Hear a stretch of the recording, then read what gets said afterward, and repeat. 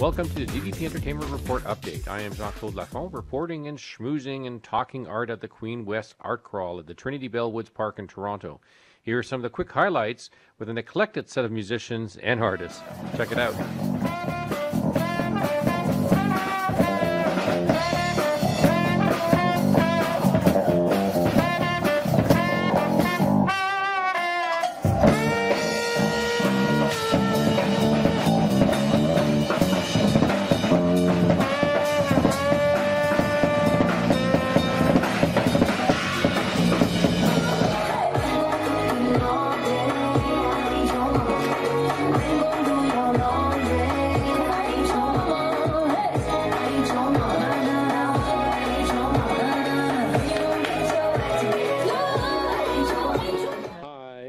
So is this your first time at the Queen's Art Crawl? Yes. It is, eh? Yeah, it is. I've done the outdoor art fair a couple times. Have you? Yeah. So I love your artwork. It's so different and unique in its perspective. And as far as like I love that one right there on the bottom with the shirt and the donuts. Like, what's your inspiration? Like, as far as what to put these elements together? Like, yeah, mostly from life. I mean, also just because I'm a full-time art. I mean, I do some other stuff on the side, but I think a lot about working, going to have a proper job. So I have the suit. The suit's in my head.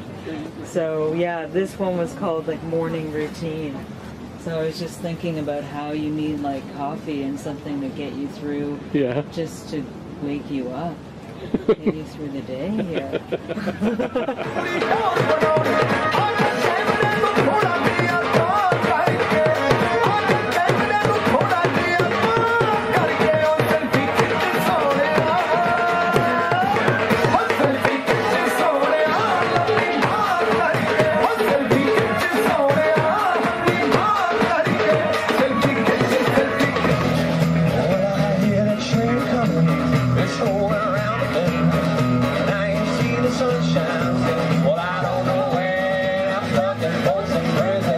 You've got your bigger pieces over here.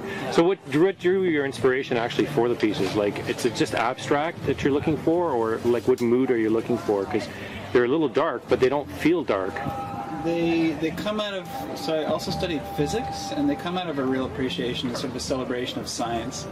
So there's a whole bunch of influences that kind of came together at the same time when I started making them.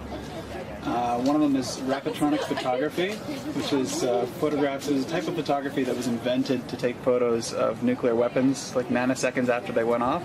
And they have these globes of sort of, you can't tell whether the light is coming through them or whether they're being lit.